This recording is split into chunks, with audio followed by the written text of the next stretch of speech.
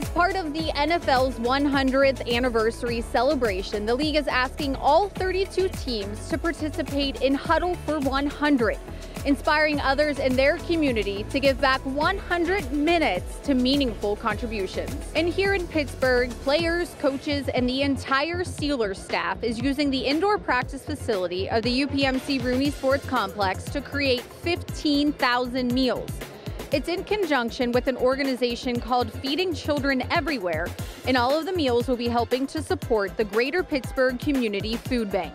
The NFL has always been into giving back to the communities, and this project is going to feed so many needy families. We set up the bins with the food products, then we train everybody on how to package them. Rip off one of these bags and alternate with her and just hold it under this funnel, and we're all going to put one scoop of each of these things in, and then you just got to walk in and put it in this bin. And then they seal them, and then we box them up, and these will be shipped to families in need in Pittsburgh.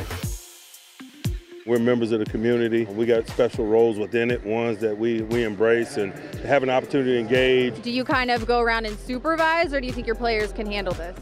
I supervise, but just for my enjoyment. It's good to see them in a different setting, to see them spend informal time together and doing something good and positive for the community that we all care about. So I just try to get around and share in that and make sure that they're appreciating it on the level that it should be appreciated on. What does it mean to be able to do this not only with coaches and players, but also the entire Steelers staff?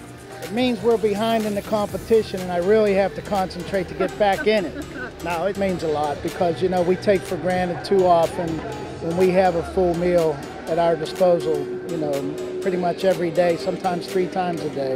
So when you can provide a meal for someone who doesn't have it, it means a lot, and it should mean a lot. Kevin Colbert told me he's competing for his table to win. I guess you guys are competitive over here too? Yeah, we're definitely competitive.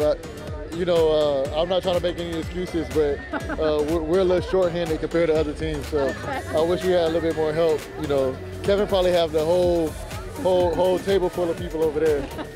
Exceeded my expectations, but probably shouldn't have. I know we have so many great people in the organization at all levels, players, coaches, staff. You know, our staff from the north side came over, so it's great to see everybody here.